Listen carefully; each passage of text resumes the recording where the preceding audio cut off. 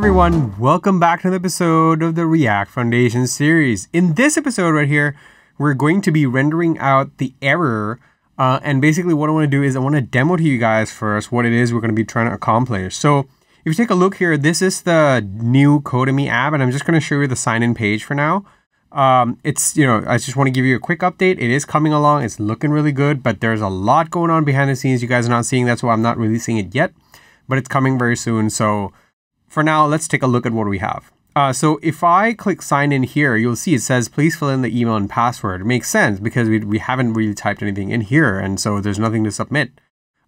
So basically what we're trying to achieve here is something like this. So we get a bar that kind of like displays the error to the user that, hey, you got to do something, in order for me to proceed. And so basically, if I click that, it goes away, and then now the user can go back to doing it or whatever it is that he or she was trying to do.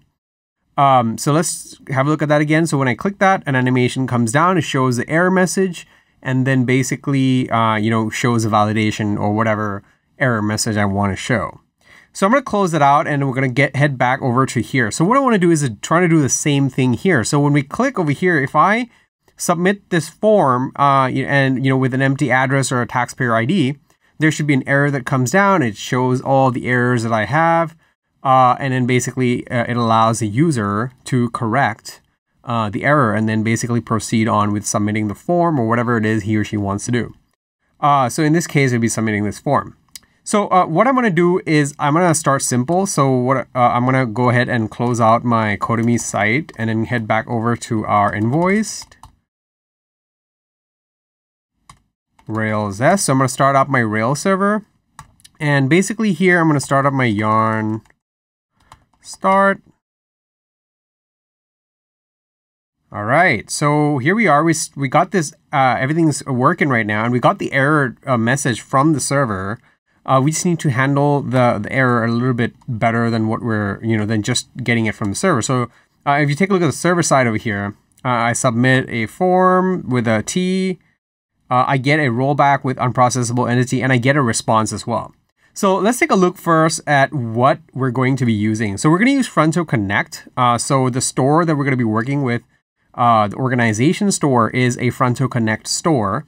So if you don't know what Fronto Connect is, take a look. We have it's open source. It's just a few line of code that I added that I use like really often. So I've just abstracted it out so we can just extend from Fronto Connect, and we get a store we can just reuse over and over. So yeah, that's a tool out there for you guys who want to use it.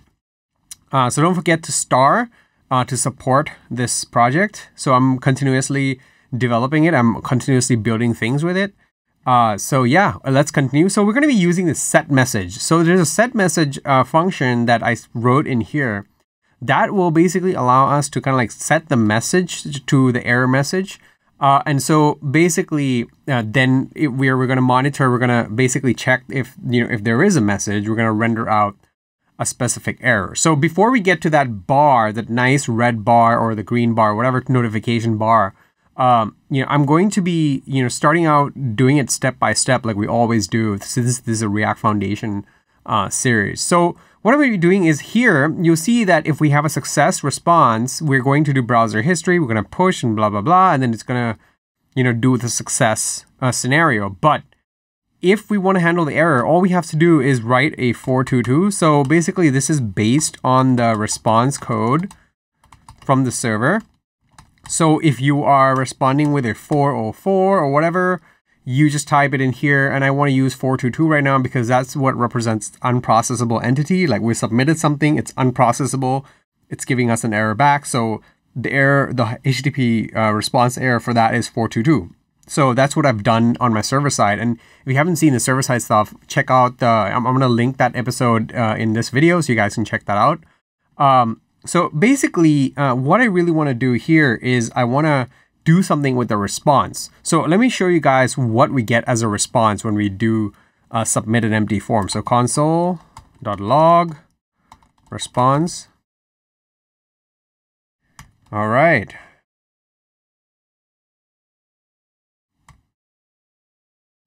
Okay.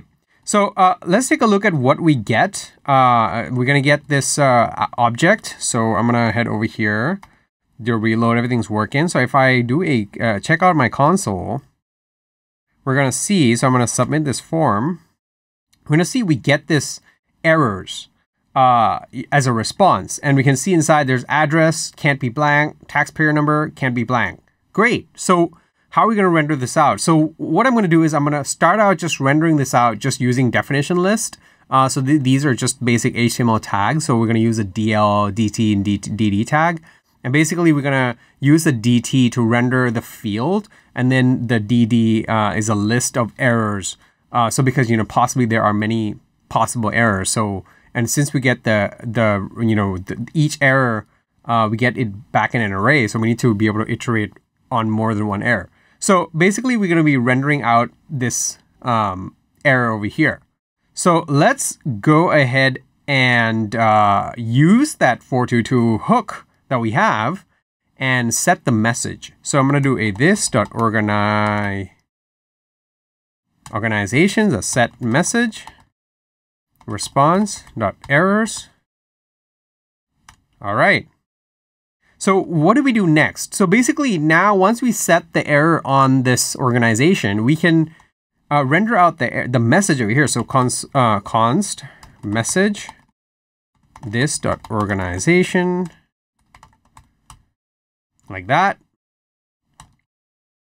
So when we get the error, we pass the message over into the organization store. Then we observe. So we basically we are going to use this message to render out whatever it is we want to render out, the error message in this case. So we can do something like this. So we can do div.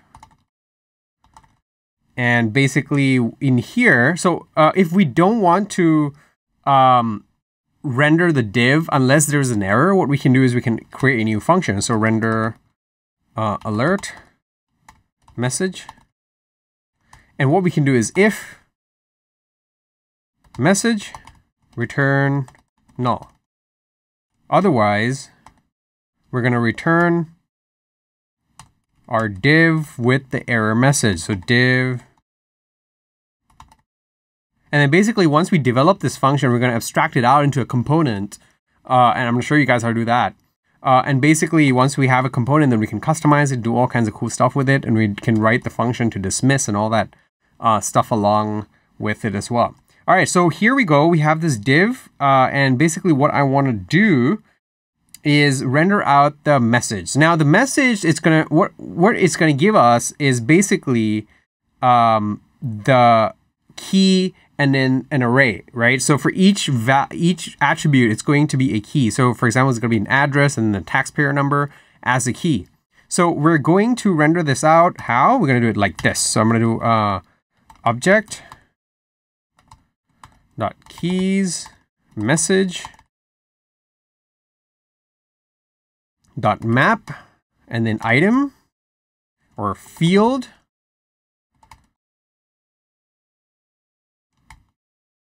All right, so I'm gonna put that together like this. All right, great. So now we have the DL tag. So we need to give it a key as well.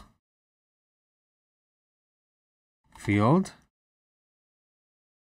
And then in here, we're going to render the DT. Here is just going to be the field.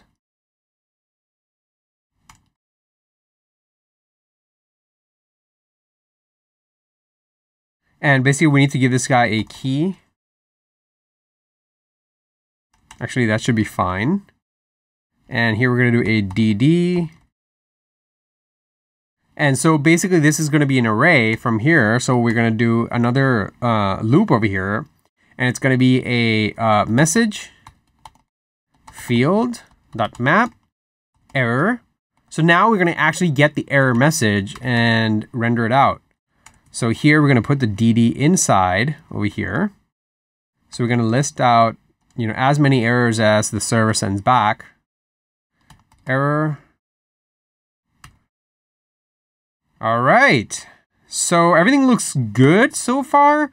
Actually, I don't even need this like that. Yeah, so that's fine. So we have the field. The field is going to be the name of the field. So for example, the address and then the list of the errors. And then we have over here, listing out and rendering the error message over here. So let's give this a whirl. So I'm going to call this function over here. This dot render alert message. All right, so all that goes away. So now we're looking good. So if I go back over here now and I do a reload real quick and I submit the form, we're going to get the error message. So address can be blank. Taxpayer number can be blank. And now as a user, I can see that and I can fix this. I know, oh, hey, I forgot and I left the address empty and I left the taxpayer ID empty. So I guess I got to figure that out before I move forward. So that's pretty much, all we're going to cover in this episode. As you can see here, it says we need to have a unique key prop. So what we can do is here, we can do a key error just like that. So let's try that again. All right, so the error message is gone. So we just added the key for the error message and now it's fine. So I want to wrap this up real quick, but before I wrap it up, I want to show you guys a cool new gadget I got from a good friend of mine, right over here. So it shows my YouTube subscribers. So add on to that number and click subscribe.